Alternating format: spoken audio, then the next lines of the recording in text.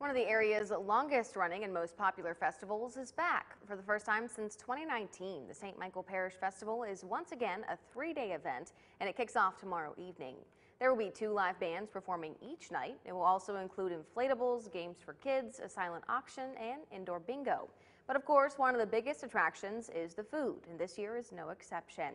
Folks will have their choice of more than 10 food booths with some new surprises.